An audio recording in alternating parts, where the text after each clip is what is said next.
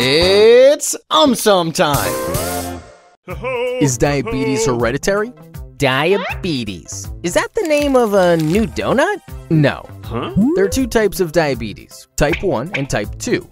Type 1 diabetes generally appears during adolescence. However, it is not necessarily hereditary. In fact, the genetic features of a person make them more vulnerable to it, adding certain risk factors, like living in cold climates or contracting some stomach viruses are known to activate type 1 diabetes in people who are susceptible to it. Also, type 1 diabetes is seen more in children who haven't been breastfed sufficiently. But type 2 diabetes does have a strong connection to family history. Children of type 2 diabetic parents do have a high probability of getting diabetic. However, even though there is a strong genetic basis, lifestyle choices also have a significant impact. Maintaining an active lifestyle and staying fit can help people avoid type 2 diabetes. How does anesthesia work? It acts like a sponge and absorbs all the pain. Nah.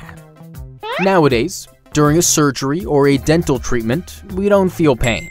Sometimes we are not even conscious. This state is called anesthesia, and the drugs which induce anesthesia are called anesthetics. There are three types of anesthesia: local, regional, and general. Local and regional anesthesia are almost the same. In these types, the anesthetics block the nerves of only a small area of the body without making the person unconscious.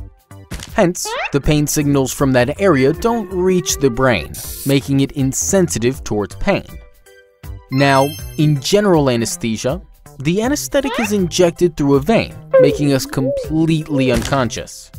It is thought that the general anesthetic interrupts the normal firing pattern of neurons in the brain. Hence, different regions of the brain cannot communicate effectively with each other, making us completely unconscious. Why do elephants never forget? 'Cause I take their homework every day. Nah. It is because elephants have a relatively high and impressive encephalization quotient. Higher encephalization quotient means the brain is bigger than the size expected for an animal of its size. Elephants have an EQ of about 1.88. In comparison, humans have an EQ of about 7. Rats about 0.4, while pigs about 0.27. This shows that elephants have a relatively high EQ, which makes their memory strong. Moreover, an incident in Tennessee even proved this fact. Two elephants, Jenny and Shirley, were together for a few months in a circus. When they reunited after 23 years, they became excited and started bellowing, indicating that they remembered each other. Also, studies have shown that elephants remember the way to water sources even after a long period of time. Are dolphins smart? Not smarter than me. I'm the smartest of them all. You wish. Dolphins belong to the family of cetaceans, which includes aquatic animals like whales and porpoises. Cetaceans have gradually evolved over millions of years to become the present-day dolphins, which have large, complex brains. Now, coming back to the question, are dolphins smart? The answer is yes. The large, complex brains of the dolphins help them perform various functions which are usually not seen in other animals.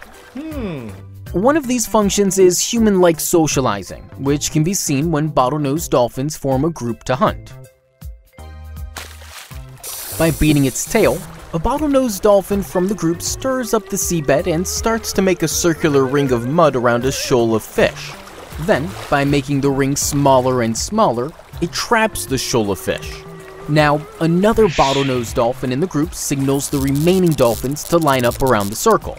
So, when the confused and trapped fishes try to escape by jumping out of the mud ring, they end up in the dolphins' mouths. In addition to this, although dolphins have eyes to see, they even have the ability to echolocate, which can help them navigate better, especially in murky water.